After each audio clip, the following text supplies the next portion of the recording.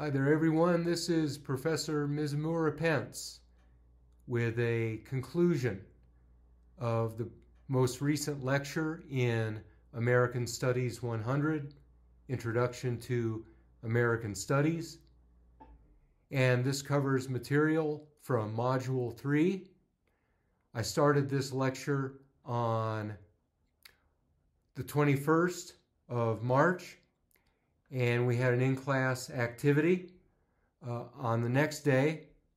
So I had to postpone this conclusion a little bit. So I'm finishing it up on March 28, 2023, Tuesday. So if you weren't able to attend class last week, please ask a friend, a classmate, for the lecture notes. Okay, so we'll go to the next slide. All right, so it's very important to acknowledge the contributions of African American women to Reconstruction, and before that to the abolitionist movement. So one person that absolutely must have recognition is Sojourner Truth, who was born in 1797 and died in 1883. And you see her pictured here. So she was an enslaved woman at one time. I believe this was in New York State. And the people who purchased Sojourner Truth and dominated her life for a time, I believe they were Dutch immigrants. And therefore, when she learned English, she spoke with a Dutch accent. So there's a very famous speech that Sojourner Truth gave called "Aren't I a Woman?", in which she asserts herself for women's rights as a black woman. This is important because the women's movement at that time was predominantly white. All right, so Sojourner Truth had to take a stand for herself and the community of African American women. So there are a couple of links here. Let me give these a try. Some good sources. One of them is from the National Park Service. The other is from the Sojourner Truth Project. I think, let's see, I did post on your Canvas Module 3 the Sojourner Truth Project link. So you can access that there. And I will post this link for the National Park Service. It's really good, okay? So we'll go to the next slide. Let me mention a few more important facets of Reconstruction. I have mentioned some of these before, but they are so vital that I want to state them again. So here we go. The Freedmen's Bureau. You should know what this is by the time we're done with this module. The Black Codes also. Very good idea to know what they were.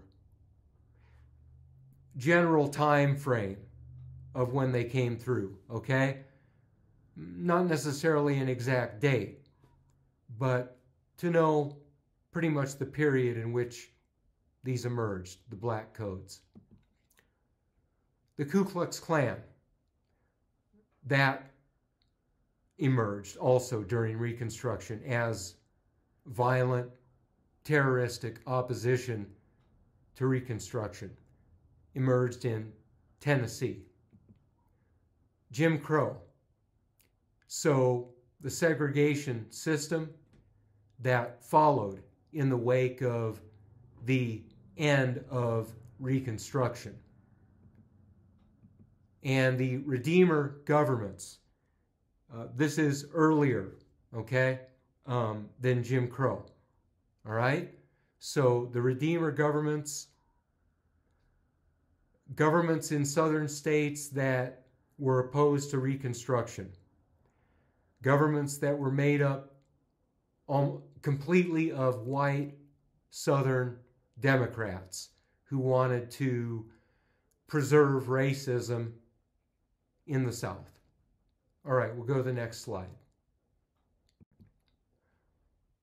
One of the great portraits of the great abolitionist and former enslaved person, Frederick Douglass. So, such a major part of this unit. And last week, we assigned the Reconstruction article, okay? I'll have a few things to say about that. Next slide. All right, so a few key points in the Reconstruction essay by Frederick Douglass. So one thing he was doing here is he was doing an answer to the midterm elections of 1866. All right, so President Lincoln had been reelected in 1864. He was assassinated in 1865. His vice president, Andrew Johnson, stepped up, but he didn't really step up. He stepped in, and Reconstruction took a big step down. Douglass was angry about this. So this was and the 1866 elections were a response to Andrew Johnson, okay?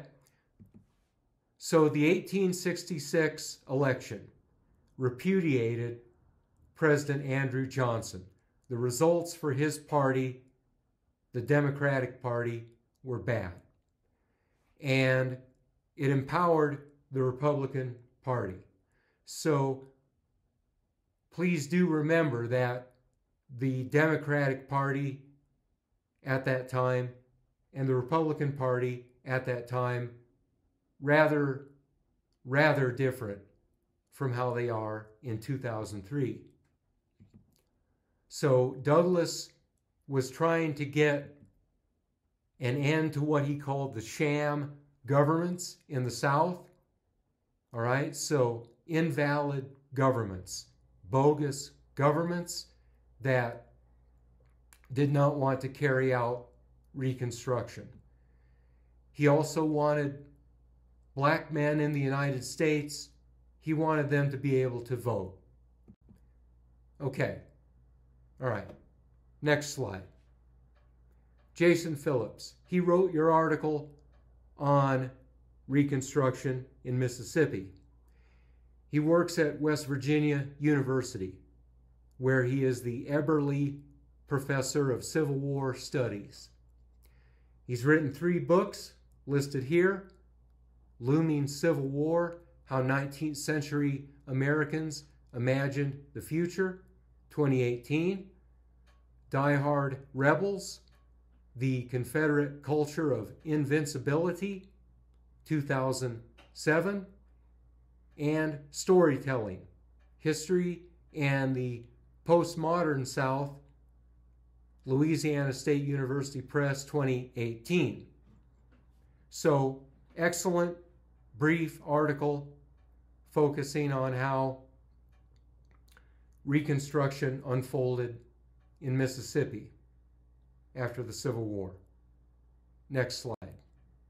Okay, so in Mississippi, in this slide, you get kind of the best of times and the worst of times.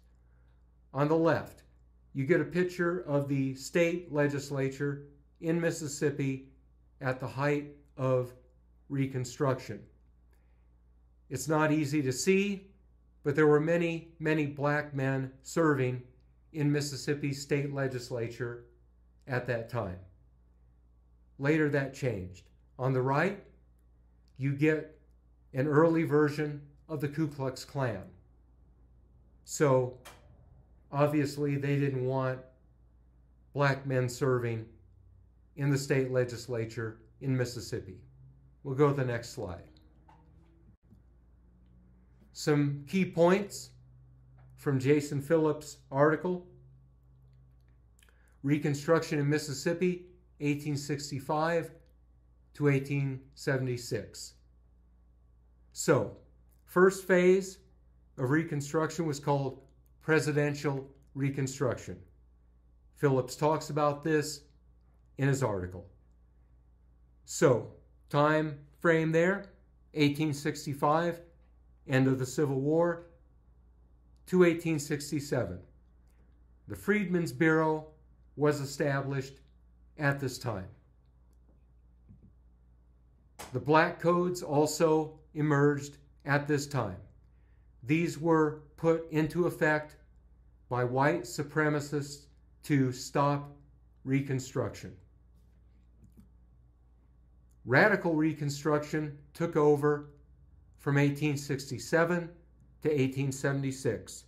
This went much, much further than presidential Reconstruction. There was much, much more participation by black men in democracy. So you could say that the United States began to move toward becoming a true democracy at this point. But of course, there was violent resistance, the Ku Klux Klan, other groups. There was one known as the White Man's Party. Not sugarcoating it there. These folks told people exactly what they were all about with that label. Okay.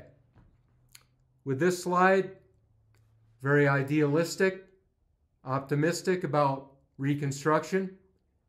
Frederick Douglass in the middle. And you have two men flanking him. Blanche Bruce on the left. And on the right, I believe that his name is Schuyler Revolz. Okay? It says for sure on the next slide. Sorry about that. It's kind of hard to read. And John Brown at the bottom of the page in the middle.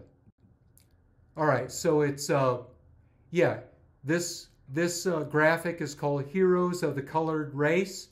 It's from 1881, so after Reconstruction was shut down. So on the left, Blanche Kelso Bruce. He was an elected official at the time. Frederick Douglass and Hiram Rhodes Revels. He also was an elected politician, an elected official at that time. Also depicted were Abraham Lincoln, can't really see him there, James Garfield, President Grant, John Brown, and others. We'll go to the next slide. And that's the end of that lecture. So I hope that helps. I appreciate you being a great audience. Thank you so much. Bye-bye.